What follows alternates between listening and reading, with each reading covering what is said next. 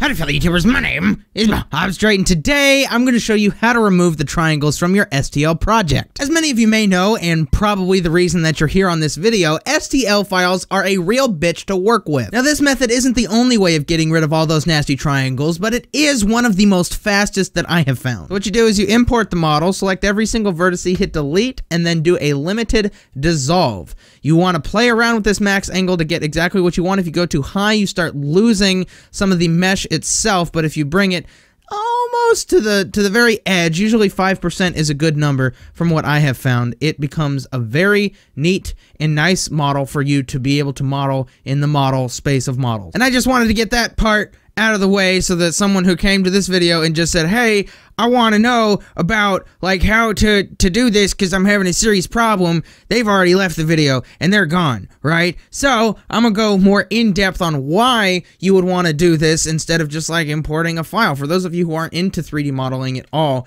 I'll show you the big difference between these two models. Let me go ahead and back up a little bit. So this is the model that we imported, right? And this is the model that we exported. And when you export through STL, and the reason that you would use STL in the first place is because it's a widely used platform. It's used for 3D printing, which is what I do a lot. STL is not the best format, but it is the most widely used and it is the most widely accepted as far as I know. If you go to Thingiverse or anything like that, every single file on there is STL. And that's because it's so widely accepted, as I've said. But the thing about STL is that it likes to do triangles because those are easily understandable by every single computer. Triangle is the essence of every single model. Whenever something gets transferred into a game or something, it's all just triangles working together in harmony. But using models that have triangles in them can be awful, and the main reason for that is if we go to this left one, this is the original one, we can hit Alt and select an edge loop, and that is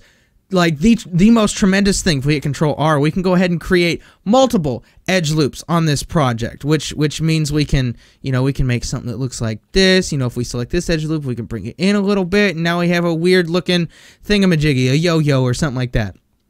And it's overall a great ability to have the words.